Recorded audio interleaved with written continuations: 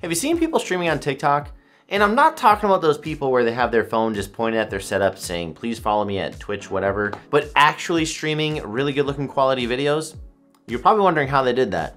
Well, I'm gonna tell you how. In this video, I'm gonna be telling you guys how to get a stream key, how to use OBS to stream on TikTok, and then how to use TikTok Studio Live to stream on TikTok. Now keep in mind, whatever section you came here for, there's gonna be chapters down below, so please use those to get to this point that you want to use of this video.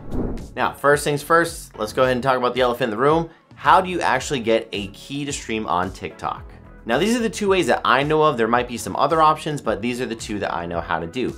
Number one, you gotta be big enough to where people actually care about you to give you a stream key. I honestly don't know what that number looks like. I don't know what the requirement is for that. I don't know what you need, but if you have a large enough following on TikTok, you will get a stream key to stream on TikTok. Now, another way you can do it, because I definitely don't have that many followers on TikTok, is you can actually get an agency to represent you. Now, what that means is that you actually have a company that's representing you for TikTok Live, and then there are certain criteria you have to meet. So for instance, for this example, I am actually using Pipeline as my agency. If you guys don't know what Pipeline is basically is a community that teaches people about streaming and stuff like that. There are a whole playbook that is taught out by Stone Mountain and also Snoopay to teach you how to stream, what their mindset is around it and stuff too. There's also a great community around it. If you guys want to learn more about that, just hit this link in the description below. It is an affiliate link. No, this is not sponsored by them. No, they didn't see this. But in case you want to know more, there you go. I don't know about any other agencies out there, but again, personally, I've been with Pipeline for a long time, so they're my agents, and that's what I went through. Now, that's the first thing, is that you actually need someone to represent you. Number two is that you need 1,000 followers on TikTok to go ahead and do it. Then what you're gonna do is you're gonna go ahead and apply for that through the agency. Once the agency has you apply, there is a grace period in which you have to stream a couple of times just to show that you're a real person, apparently. And then once you go through that trial period, then you'll get your stream key. And then once you get your stream key, there's another trial period you have to go through to make sure you keep your stream key. If you guys know of other ways, please leave it down in the description below, as I'm sure that a lot of people are gonna be wondering how to get a stream key, but currently at the time of this video, those are the two ways I know how to. Now that we got that out of the way, let's go ahead and talk about how you actually set it up with OBS and also TikTok Live Studio on the computer. So let's head over to the computer and get you going. All right, now that we know how to get a stream key, let's go ahead and talk about how to actually use that stream key and start streaming on TikTok with OBS or TikTok Live Studio. So first thing is first, please make sure you guys have OBS. If you do not have OBS, I'm gonna leave a link in the description below so you can download it. No, it's not an affiliate link or anything, but it's gonna be down there in case you don't have it. If you do have it, start following these steps. Now, once you have OBS downloaded, make sure you guys actually find the folder where it is located. You're gonna need 2 versions of OBS, and to do this, it's very simple. So just follow these quick steps. So what you're going to do is go to File Explorer.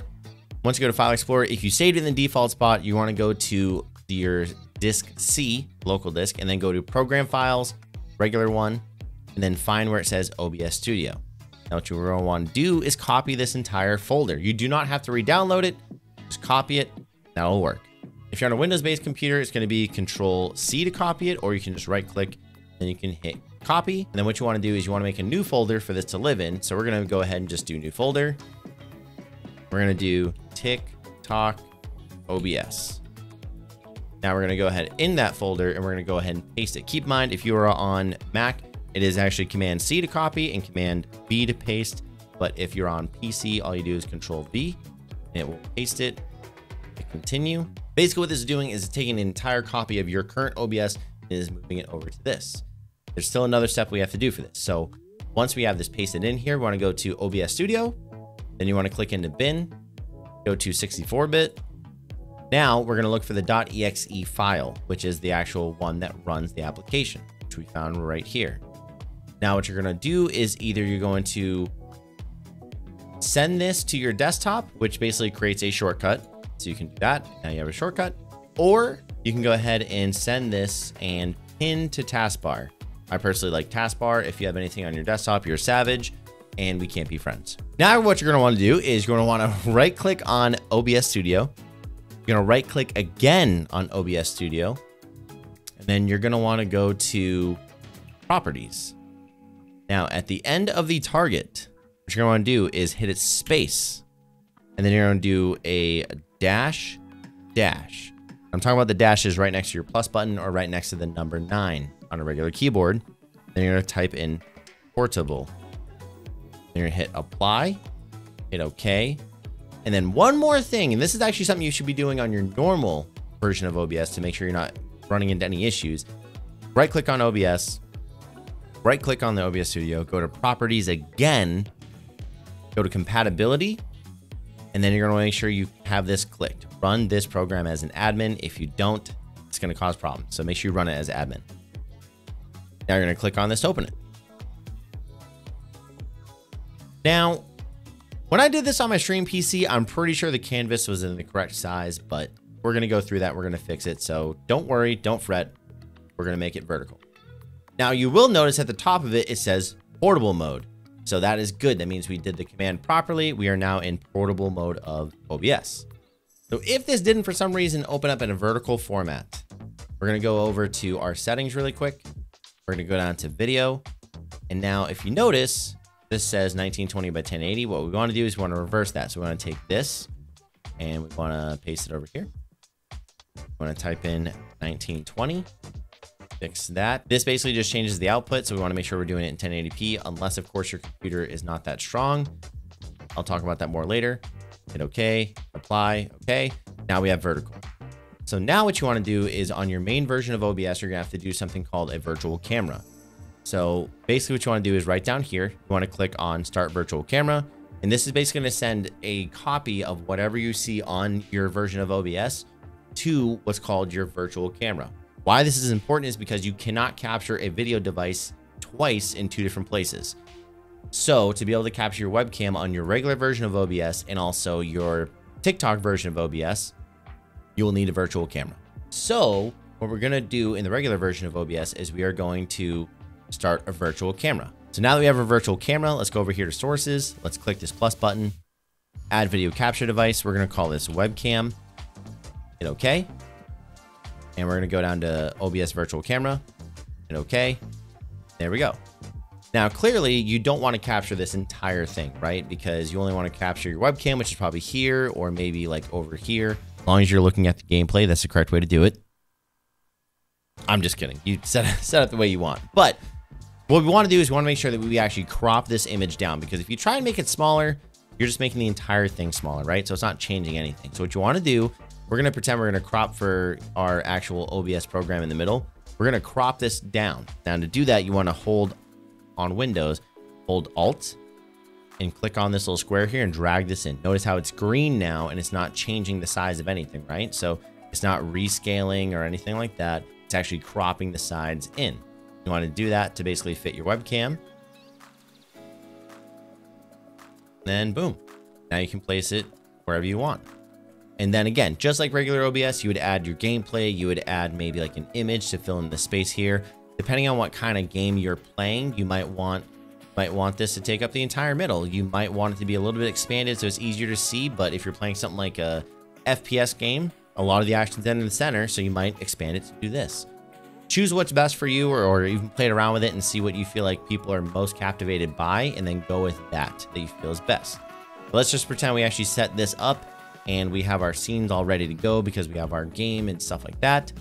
Now let's go ahead and set up the actual settings to actually stream on TikTok. So what we're gonna do is we're gonna go to the file, the top left corner, and then go to settings.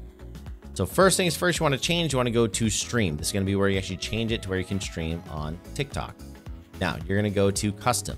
Now it's gonna ask you for your server and your stream key. You get these from your actual, like your TikTok live room, I think is what it's called.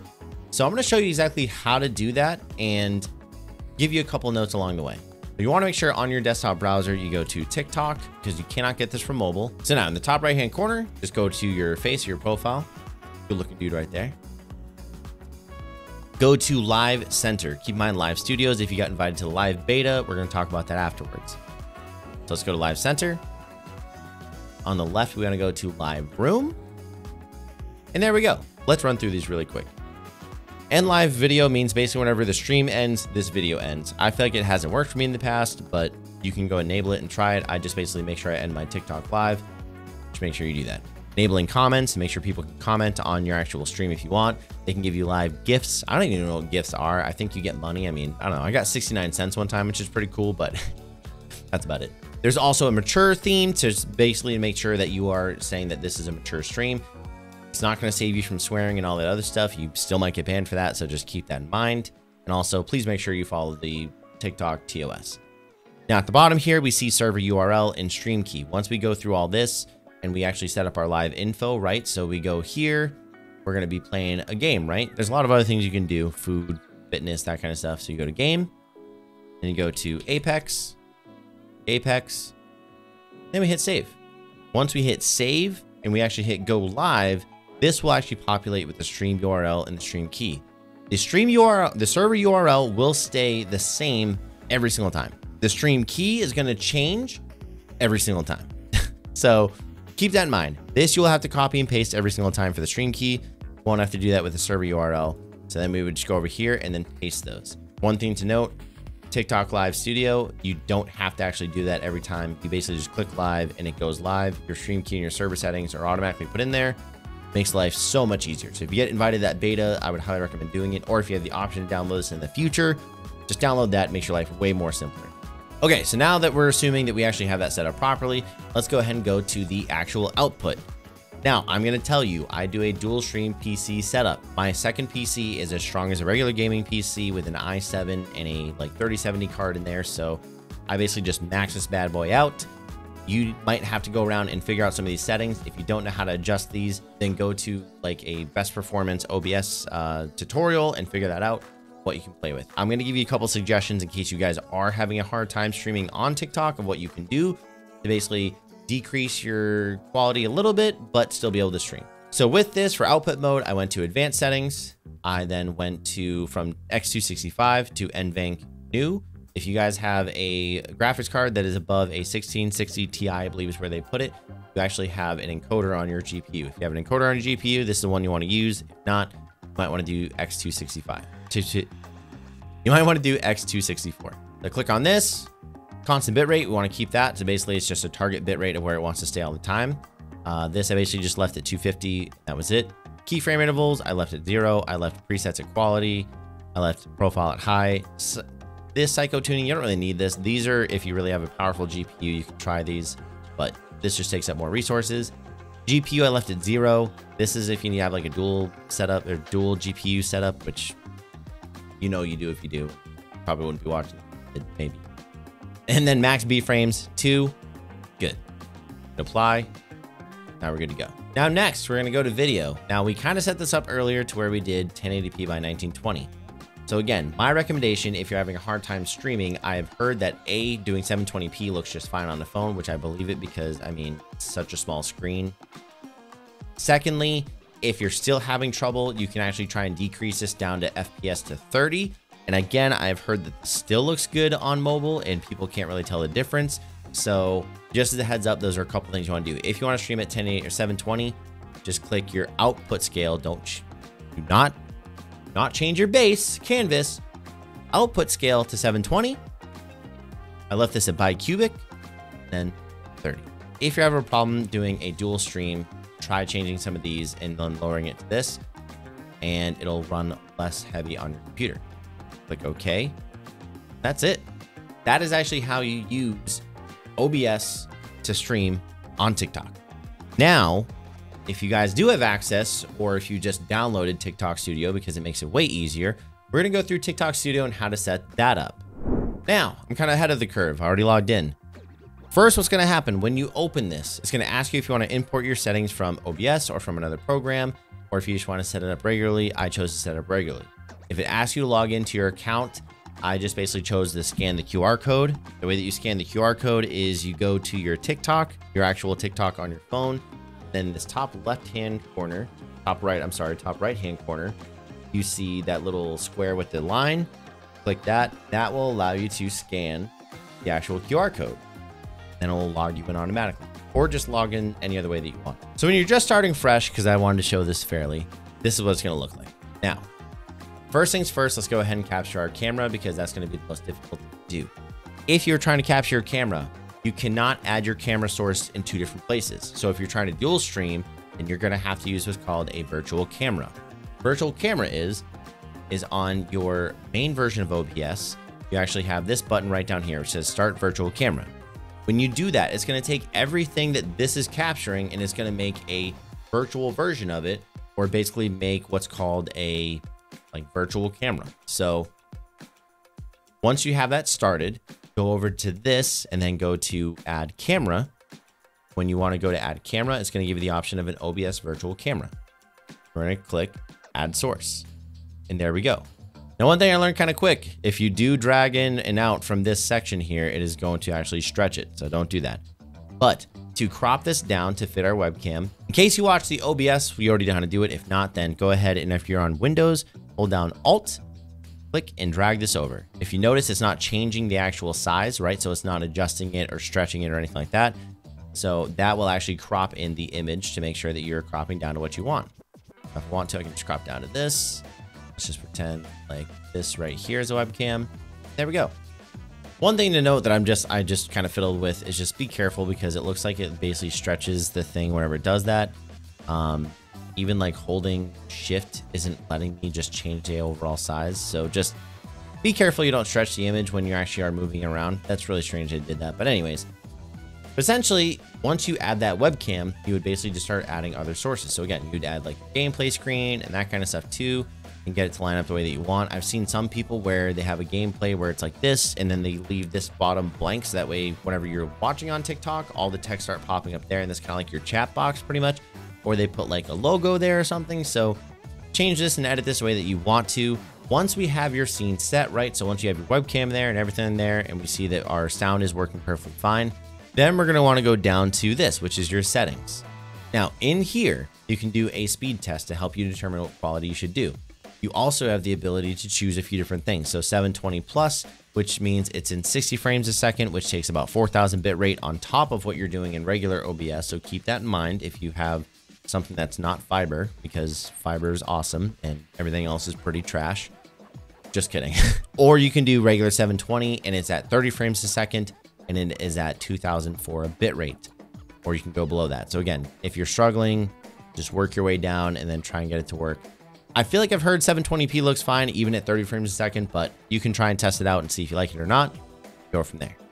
Once you figure that out, you can literally just click your live settings right here and then adjust it. So again, gaming, chatting, whatever. So we can do Apex and then we can hit save. We can just literally hit start stream and it would automatically start the stream. No setting your server settings, no setting your URL or anything like that. It's just automatically there and set for you. Now, one thing I will note before I let you guys go to the end of the video is basically that with this, I'm pretty sure Studio does take up a bit more memory. Like I feel like the memory usage on it is a decent amount. So you might be better off with OBS if you're really struggling quality wise or be able to keep up with it. Because even just with this sitting here, you can see that it's using about 40% of my RAM, which is kind of crazy. But I will say having a dual PC setup, I do like using TikTok Live Studio way better than OBS for streaming on TikTok, personally. So, but that's basically it. Let's go ahead and go to the ending portion of the video, and hopefully this helped you guys out. But yeah, let's go close this video out. And that is it. That is how you guys actually stream on TikTok with OBS and also with TikTok Live Studio. Hopefully you guys found this guide helpful. If I missed anything, please let me know in the comment section down below. Really appreciate it. Also, if you guys like this video, make sure you give it a thumbs up. It really helps me out a lot as a creator. Also, if you like the content that I'm putting out with this, or if you want vlogs or how-to or tech videos, definitely hit that subscribe button, as that's what I'm pumping out these days. And I'd really appreciate if you guys come say hi to me live on TikTok or Twitch or anyone else, and make sure to follow all my socials below to connect with me. I appreciate it. Thank you guys so much for watching this video, making it to the end, and happy streaming. No, that's Harris's thing. We're not saying that. Go create something awesome. That's what we're saying. Have fun.